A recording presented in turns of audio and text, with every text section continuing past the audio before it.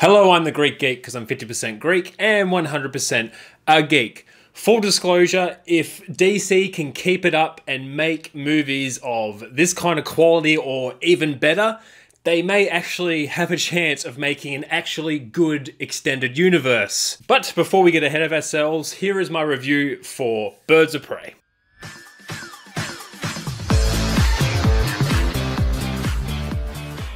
The Joker and I broke up. I wanted a fresh start.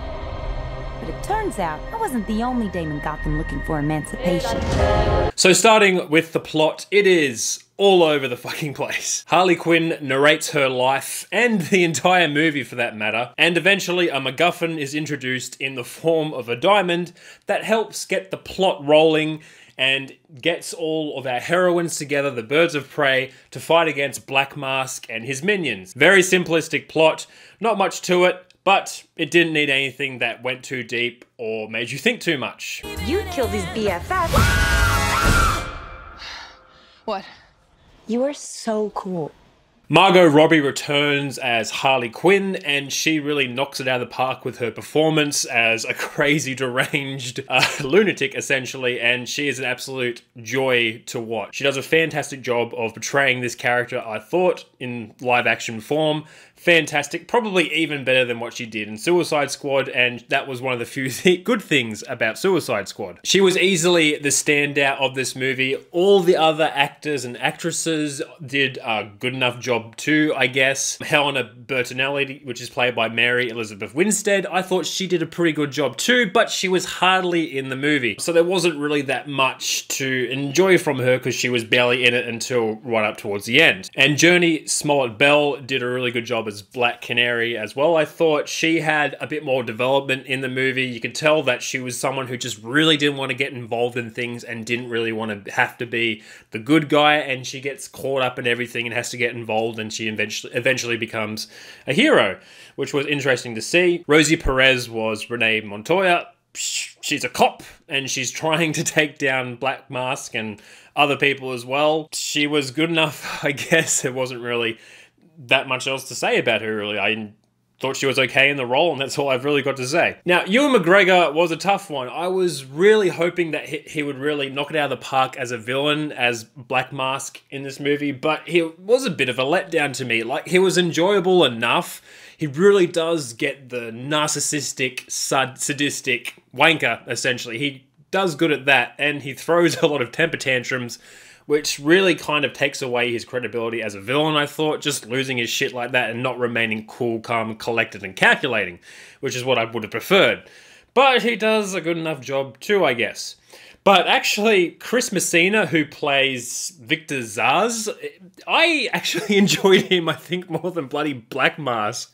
Just the way that he portrayed this guy's enjoyment for cutting people's faces off and cutting into things, including himself, and keeping a tally of all the people he's killed, and just his utter sadistic enjoyment of inflicting pain on others.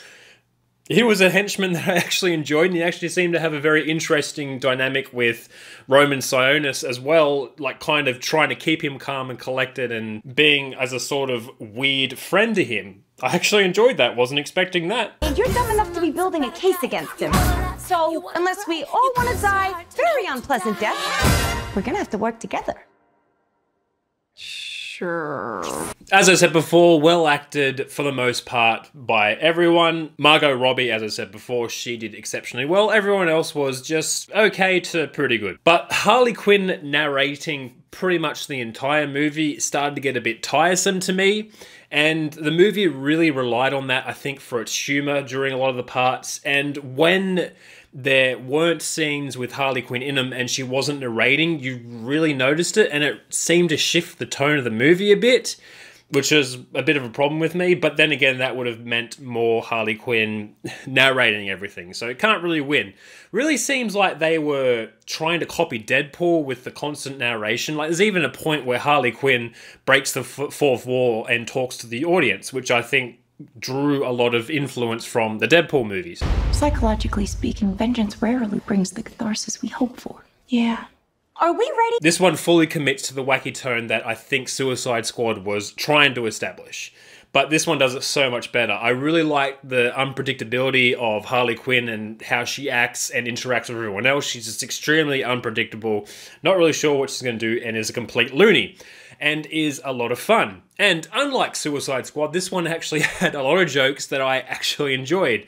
A lot of ongoing jokes in it as well, which was fantastic. I was laughing a lot. Everyone in the audience was laughing a lot. It was a really good time. But it turns out that wasn't the only dame in Gotham looking for emancipation.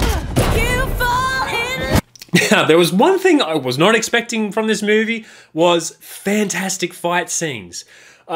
With normal superhero movies, I find a lot of the fight scenes are just okay and passable to pretty bad, but this one was phenomenally well choreographed. Like the hand-to-hand fighting scenes involving martial arts, they were filmed extremely well, they were insanely well choreographed, and it was an absolute joy to watch, and I had a fantastic time. And my favourite scene in the entire movie was when Harley Quinn was just beating the shit out of all these bounty hunters and mercenaries in the police station. It was just so much fun, and it was extremely violent as well. It really earns that R rating with the violence that goes down.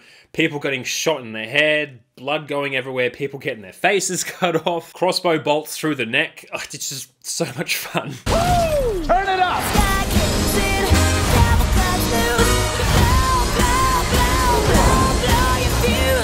So you probably heard from a lot of people that the soundtrack is really, really good. All the songs chosen and the themes in the movie were picked really well and really suit the theme and tone of the whole movie, which was fantastic. I can't really say much more than that other than the music was fantastic. I'm not usually a fan of overly loud music playing over fight scenes. I find they just take you out of the fight scene and mess it up a little bit, but this really fit it, and I had a bloody good time with it. So I would recommend this movie. DC has finally done another good movie. They've actually been keeping up with doing decent movies nowadays. Nothing terribly mind-blowing or fantastic or anything like that. Just good movies. And if they keep this up, they're going to have a good extended universe.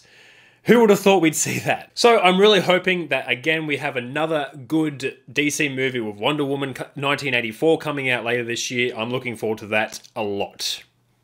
So, as always, thank you for listening to me ramble on about a movie for a few minutes. I really do appreciate it.